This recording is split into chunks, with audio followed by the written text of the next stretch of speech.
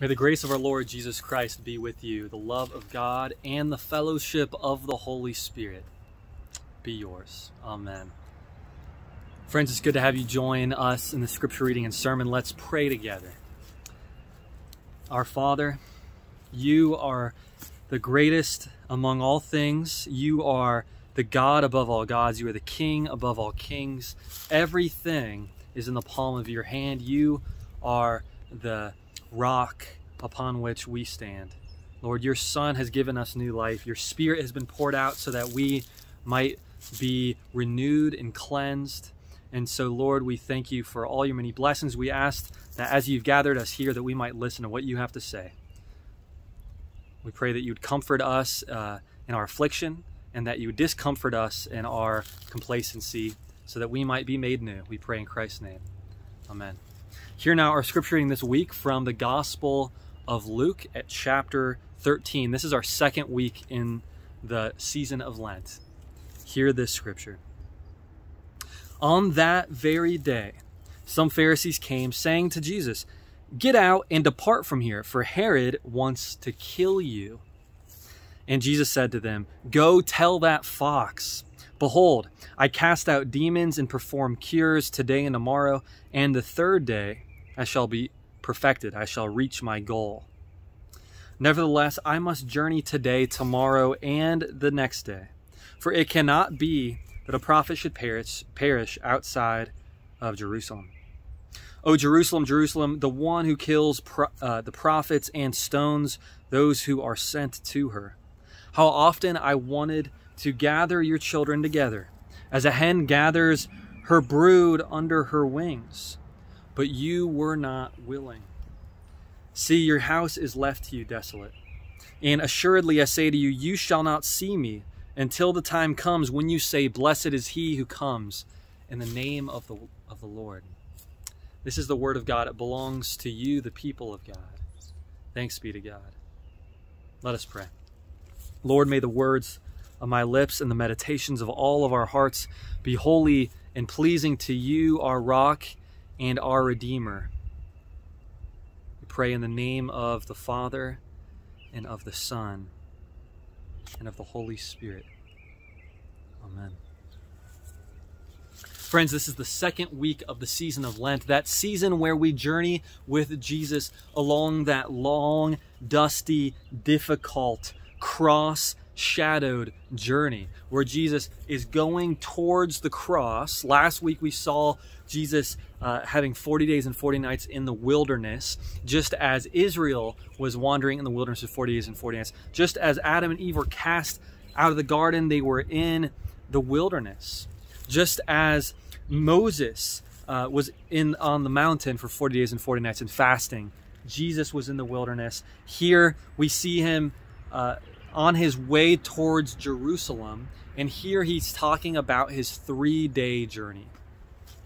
So the season of Lent is a time where we journey with Christ into the wilderness towards the cross, and then on Easter Sunday we celebrate his resurrection.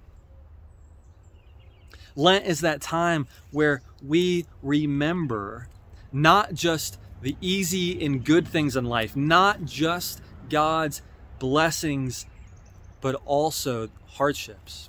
It's a time set aside where we confess our sins, where we recognize our mortality, that from dust we have come and to dust we shall depart. It's where we acknowledge how limited we are, how broken we are. It's a time where, as Christ says, we pick up our cross, we deny ourselves, and we follow him. For we discover in Lent that Christ not only is with us wherever we are, but he's actually grabbed a hold of us and brought him on this journey to the wilderness and through the wilderness. You see, when Christ died, we died with him. Paul says in 2 Corinthians 5, one died for all, therefore all died. So when Christ died, we died with him. When he went through the wilderness and where we sinned and turned left, he picked us up and he turned right. He corrected our mistakes. He bent our broken humanity straight again. He put us on the right path. He course corrected our dilapidated humanity. So last week we looked at Jesus 40 days and 40 nights fasting in the wilderness as he did battle with the evil one, with that one who whispers, the serpent in the garden and the tempter in the wilderness for Israel. Jesus was battling with the devil. And as Jesus came out of the wilderness that the Spirit brought him into, he went into his ministry. Well, here we see Jesus with his face set towards Jerusalem. We see in our passage today, Jesus says, a prophet cannot be a prophet that doesn't perish outside Jerusalem. Prophets are to perish in Jerusalem. Unfortunately, but it's true that throughout the Old Testament, prophets are stoned again and again, like Jeremiah, stoned in Jerusalem, killed in Jerusalem. We know that this is what is to happen to Jesus. So some Pharisees come to him and they say, get out of here, leave, because Herod's coming and he wants to take you out. He wants to kill you. We already saw that Herod took out John the Baptist, remember? And even before that, in the beginning of Matthew's gospel, Herod's father took out all of the infant baby boys, just like Pharaoh in Exodus. You see, Herod is a new Pharaoh. He has a new name, he has a new face, but it's the same old Pharaoh. It's the same Pharaoh in Egypt that oppressed his people, God's people, that enslaved them, that killed them, that forced them to worship false gods. Herod is like Pharaoh, and Jesus has harsh words for Herod here. He says, go tell that fox. Behold, I cast out demons and perform cures today and tomorrow, and the third day I shall be set to my goal. What is he talking about? Well, last week we talked about how in Lent we are a third day people. God does miracles on the third day. Jesus rose again on the third day. And so here Jesus is saying that he's a third day journey from Jerusalem. He still has more work to do. He's still bringing God's kingdom to earth. Remember, as we pray, our Father who art in heaven, hallowed be your name. Your kingdom come, your will be done on earth as in heaven. Jesus is bringing God's kingdom down on earth. He's healing those who are ill. He's casting out evil spirits in others. Friends, I don't know about you, but our world needs a lot of curing and healing. Jesus is still present with us today, healing our illnesses, comforting you and me in our own fragility.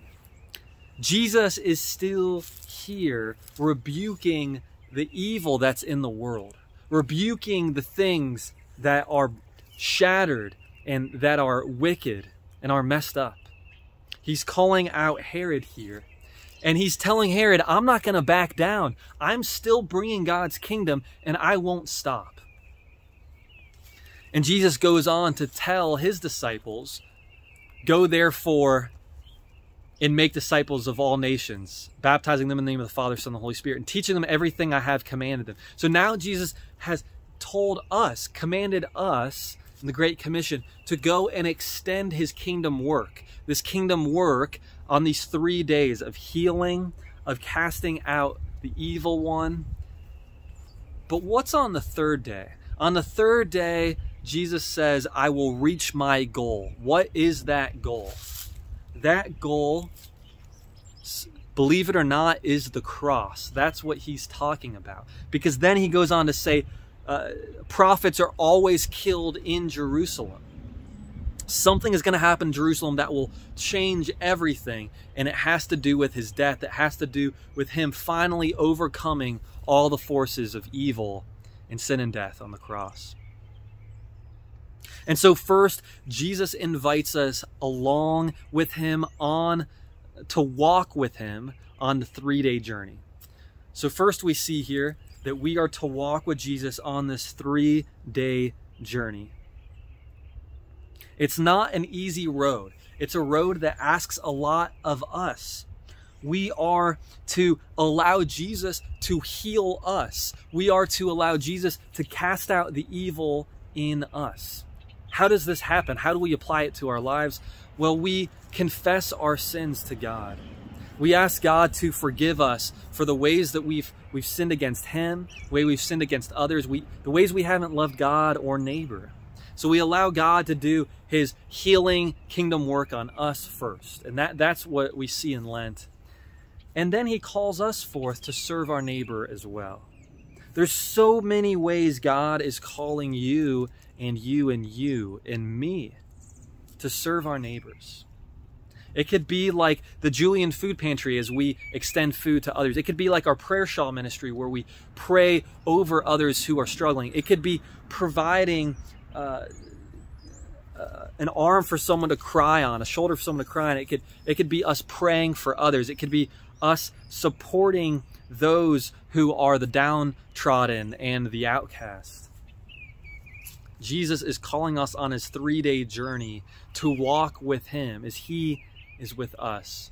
But we must remember this journey is not comfortable. In fact, it ends on the cross. Jesus tells us to pick up our cross, die to ourselves, and follow Him. And so we know that this journey ends on the cross.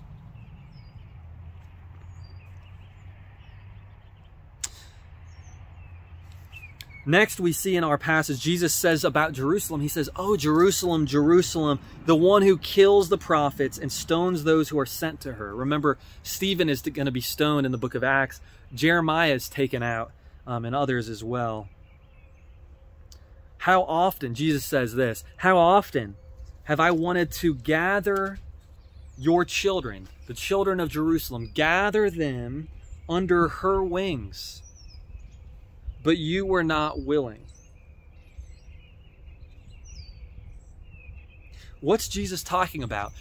Jesus, we don't look at this passage too often, but it's really amazing that Jesus is likening Himself to a mother hen. Jesus is saying that He wishes that, like, as a mother hen gathers her chicks under her wings to protect them. I know a lot of you have seen this before. A lot of you have chickens yourselves, and you've told me about how the hen will protect the chicks around her wings. We remember in Scripture how God talks, especially in the Psalms, about protecting us in the shadow of your wings. We see this in Psalm 91 and other places, that God is protecting us in the shadow of His wings.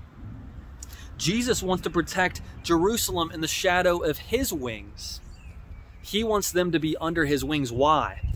Well, foxes will eat chicks, right? And He just called Herod a fox. So He wants to protect His people from pharaohs like Herod. He also wants to protect His chicks from the destruction that's going to happen in Jerusalem. We know in the year 70, the temple in Jerusalem is going to fall.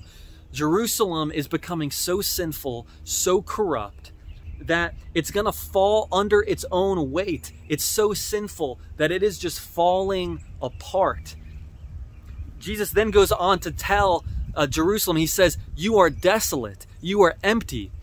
What He's talking about is the temple where God is supposed to dwell. It's empty. God's not there anymore. God has left that house because it's falling apart. Jesus is the new temple. He says, "My body will rise on the 3rd day, and I am the new temple."